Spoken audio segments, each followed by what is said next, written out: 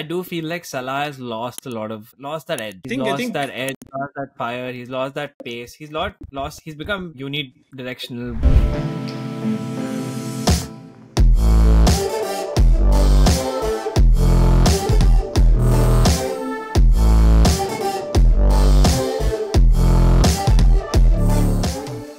It's definitely a bold decision, but it definitely has the opportunity to be a good one. Right. But will it be a good one with Salah in the team or not? That is the question. I think this is a crossroad situation with Salah, right? I think if you ask me, I really think we should sell Salah, to be honest. We should kind of get whatever money we can get for him, because again, only because there is Dutch League who's going to pay 100 million for him or somewhere close to that, right? Not Dutch League, sorry, Saudi League.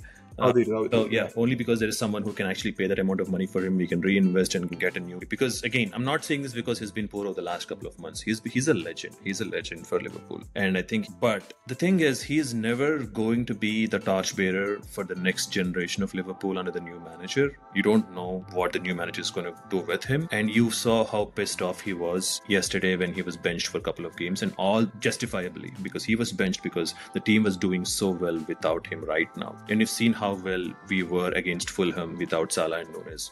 It's not working. I mean, it's not working right now, and we don't want probably to kind of we don't want to kind of have someone on the team who was not pleased with their position and their role in general. And this probably, all things considered, his attacking output is also kind of declining a bit. So this is basically where we can just sell him, get some good money, invest again, and then get a new front three, whoever, and then move forward. I think if Klopp's leaving, I really don't mind if anyone else is leaving. Yeah, he's a great player. I just feel like just the quarrel with Klopp, I just want to know more about it. I haven't read much about it, but I just read that he sort of said something like, if I would speak, there would be fire or something like that. So I think is there more to it? So that's a little blown out of proportion, because, I mean, to be honest, if you see the video of him doing it, so he was like, he was walking through the press area and people were calling, more a word, and he was like, I personally think what he said was that if I speak anything, you guys turn it against us and that will become fire, and that's why I don't want to speak to you. And he was laughing, he was smiling. And by saying so, he spoke something. That's the whole point. He was being very he was not pissed. I don't think he was pissed or anything. I think it was just the narrative that sells, that is being printed. The quarrel definitely happened. I do feel like Salah has lost that edge. Yeah, He's lost that edge, lost that fire. He's lost that pace. He's become unidirectional, one-dimensional, sort of like a footballer.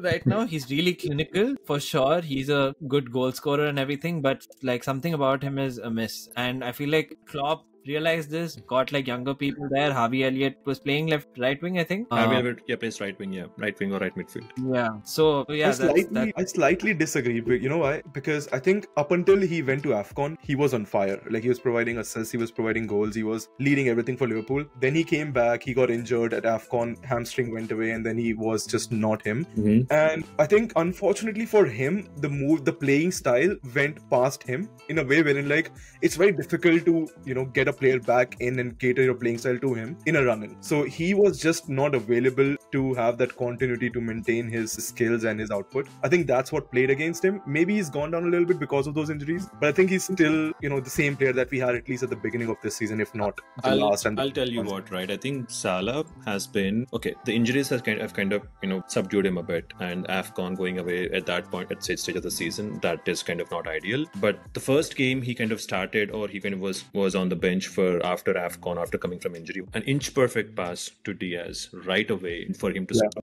He was doing his part. It's not like Salah was off his mark or anything. And these small things, these margins actually mattered, man. I think if that goal was scored, if we won against City, or if all the things that he was doing for the team are being converted or being at least fruitful. There are these videos doing rounds on Twitter, like what Salah has created and how the team has failed him, the output, by not having the output. And there is one specific video of Salah creating so many chances for Nunes, only for him to kind of keep blowing them over and over and over. And I'm telling you, I can understand his frustration, right? I mean, it's him and Nunes are not working together. They're not able to kind of function together. And Klopp does what he has to do, like he has to bench him. And Salah is a sore loser when he's on the bench. Yes. He Yeah. kind of lashes out and everything. And I think any player does. Like even Henderson did that, Milner did that, and Salah's not doing it. But I think right now, again, I think it's a good time for him to kind of move past all of this frustration again somewhere, and then for Liverpool also to start fresh. And I think that's what I think should happen. And I think that's what will happen, because right now there's no Klopp and none of that sentiment right now. It's just all Michael Edwards and more of this professional approach to things. So